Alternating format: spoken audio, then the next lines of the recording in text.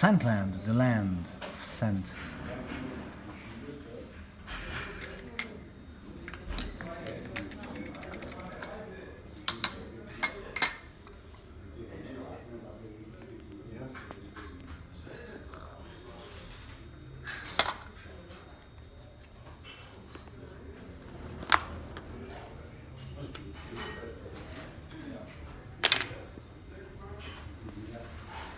Hello and welcome, Chris back with another quite laid-back fragrance review, coming to you from a very nice spot in Vienna, Austria.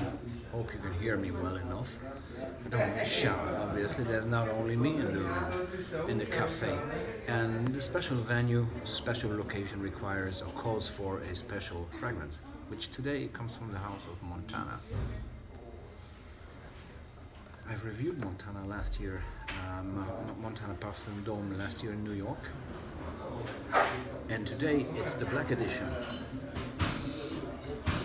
Montana Black Edition, Eau de Toilette Pour Homme, released in you have the wonderful Tower of Babel, they say. It reminds me really of a skyscraper in New York. Let's make sure it doesn't fall down. Amazingly, you know, the original Parfum Dome from Montana was released in 1989, if I'm not mistaken. This one came out 7 years ago, in 2011. Yet, it is a tremendously nice, classy 80s type of fragrance with lavender, some orange, tarragon, jasmine, rose, pine, leather. It reminds me a lot of the Havana family, you know, Havana and Havana Reserva, but it also reminds me, especially in regards to the ingredients, the notes, it reminds me a lot of Iquitos from Alain Delon from the year of '87.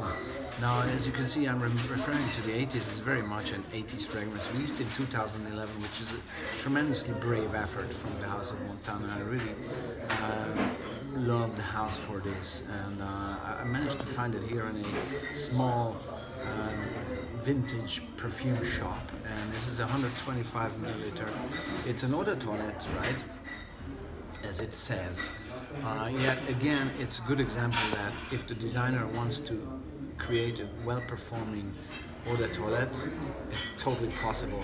This performs, I know this fragrance from before, I tried it, I used it before. It performs the entire day, right? So again, this eau de parfum, extrait de parfum nonsense versus eau de toilette doesn't add up, because the eau de toilettes many times actually outperform nowadays overhyped eau de parfums. So what does it remind me of? It reminds me of this easygoing, kind of smoky, laid back,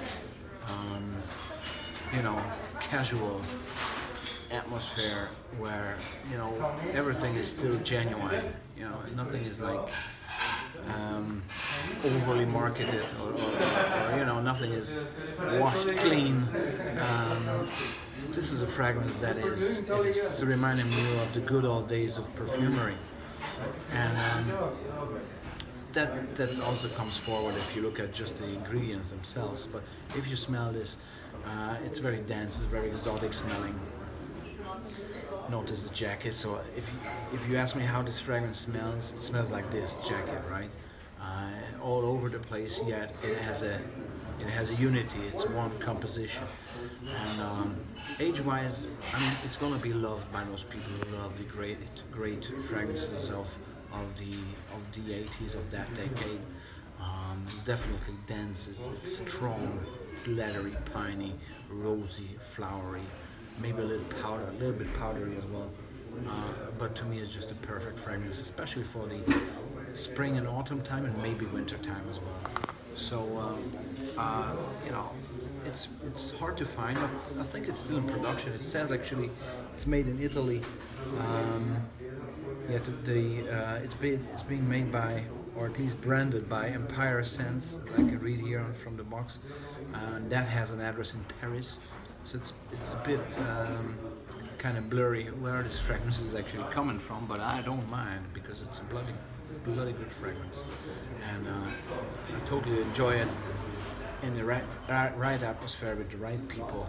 This fragrance is just a home run. So nothing else left to say than enjoy your day, guys. I'm gonna do that with a little bit of an Obstler,